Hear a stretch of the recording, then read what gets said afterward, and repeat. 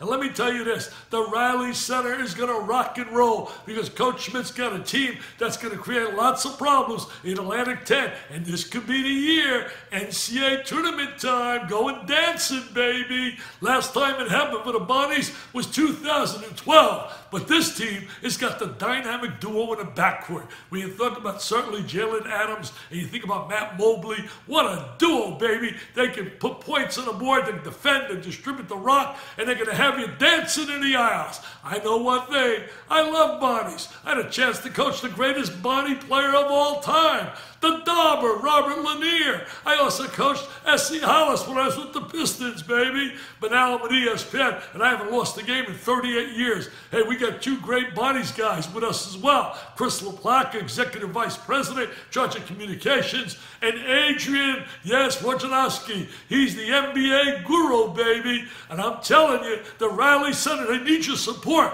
They need you there. Every home game, you got to lock it up. You got to make life difficult for people coming to play the Bonnies on their home floor. I wish you all the luck in the world. Have a great, great year. I think my Vitale Ball Dome Index, my BBDI, is saying, Bonnies, one of the big surprises in the country. Coach Schmidt gets the most out of his players, baby, and that's a definition of an outstanding coach. I would summarize it if I were on ESPN. I said the Bonnies, they're going to be awesome, baby, with a capital A. And those two guards, Adams and Mobley, they're going to be PTPers, prime time performers.